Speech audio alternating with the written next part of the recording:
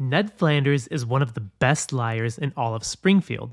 In Season 8, Episode 14, Homer hosts a watch party for the premiere of Itchy and Scratchy and Poochie.